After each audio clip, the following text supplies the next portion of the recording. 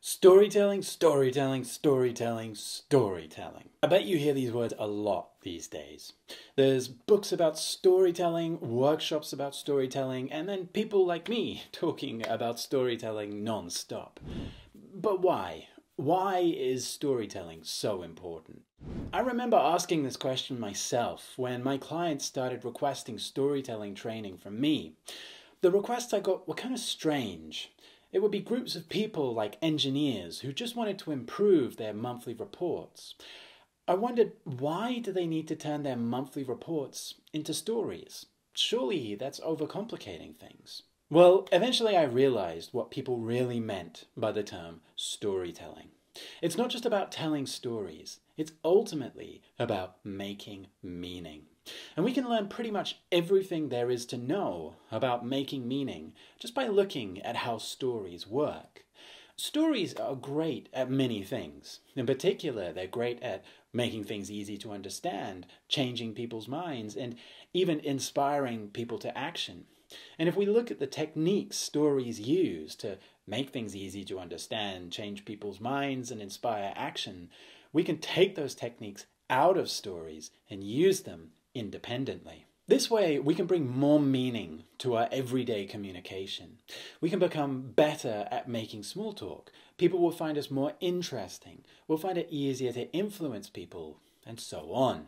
So in this video, I'm going to share with you a few practical tips on how to improve storytelling. Hi everyone, I'm Jamie and I work as a coach and trainer, and my channel is all about leadership tips for influencing, communicating, and boosting productivity.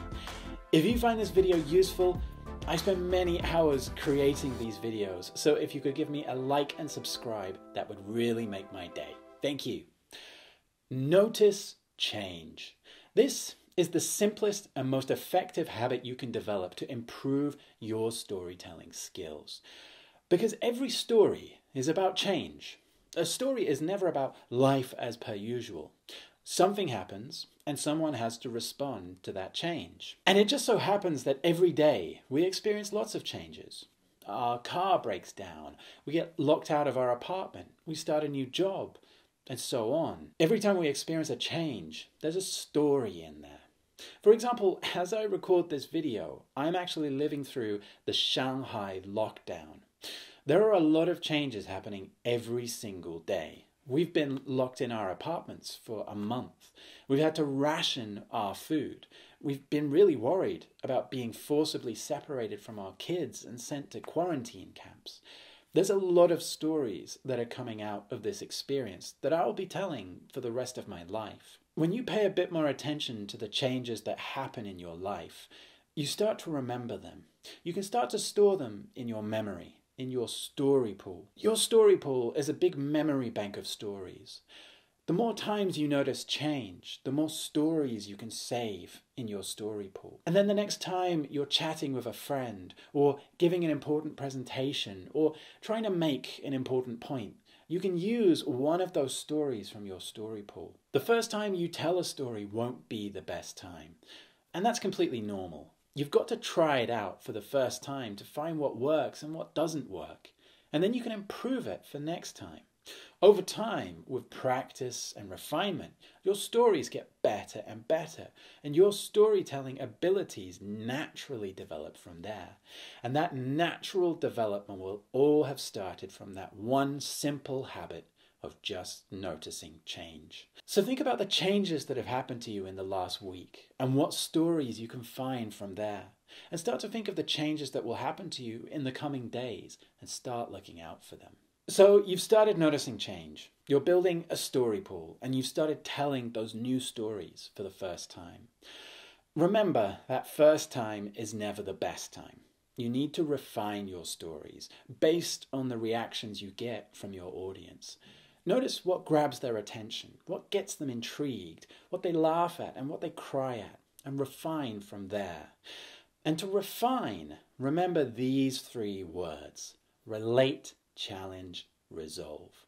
Relate, challenge, resolve is the basic structure of any story. It is also the framework I cover in my book, The Story Habit: How Leaders Shape Stories That Drive Action. Relate means that the story must be about someone in some situation the audience can relate to. The more of themselves they can see in the story's character, the more they will relate.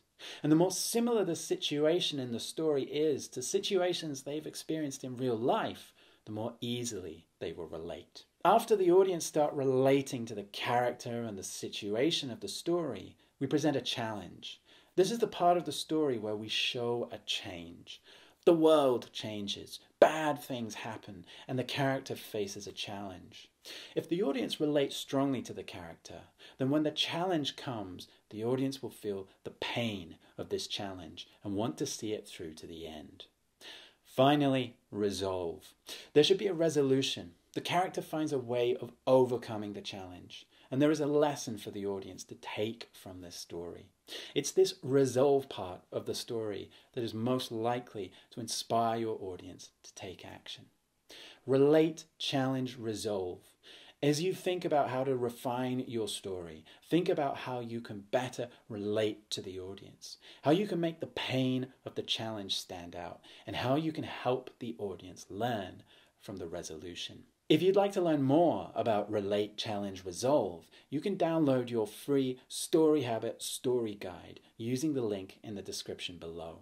You can also check out my other video on the magical science and art of storytelling, where I cover this structure in a lot more depth. One final habit for becoming a better storyteller is, ironically, to shut up. Some of the best storytellers I know are also some of the best listeners I know, because they know that a story is never about the storyteller. It's always about the audience. Of the Relate, Challenge, Resolve framework I talked about just now, the relate part is the most fundamental. If your story doesn't relate to your audience, they will switch off from it. To relate to your audience, you need to know what matters to them, what they believe in, what they care about, what they've experienced in life, and so on. And what's the best way of learning about your audience? Is by shutting up and listening to them. If there are important stakeholders that you work with frequently, stakeholders like customers, partners, leaders, and so on, take your time to listen to them. Learn what matters to them, what they believe in, what they care about, and what they've experienced in life. And then consider what stories you have that will relate to them the most. And even as you are telling a story, keep paying attention to your audience. Notice how their facial expressions change. Notice where their eyes look. Notice if they nod their heads, smile, wipe tears away, and so on. These are all signs about how well your story is relating to them and what you can do to relate better. The best storytellers relate. Remember, your story is not about you, it's about them. So in summary, we looked at several tips. Firstly, notice change. This is the simplest and most effective way of naturally developing your storytelling ability. Notice changes that happen in everyday life. Build a story pool and start practicing those stories. Secondly, refine your stories. The first time you tell a story is never the best time. Notice what works and what doesn't work, and use the Relate, Challenge, Resolve structure to improve your stories. Thirdly, shut up. Of the Relate, Challenge, Resolve structure, relate is the most fundamental part, because your story is not about you, it's ultimately about them. So listen more and focus more on relating to your audience. Which of these tips did you find most helpful? And what other tips do you have for improving your storytelling skills? Share in the comments below. And if you'd like to learn more, then download your free Story Habit Story Guide using the link in the description below. You might also be interested in checking out my book, The Story Habit: How Leaders Shape Stories That Drive Action. If you found this video useful, a like and subscribe would help me a lot. Thanks a lot, everyone, and have a great day.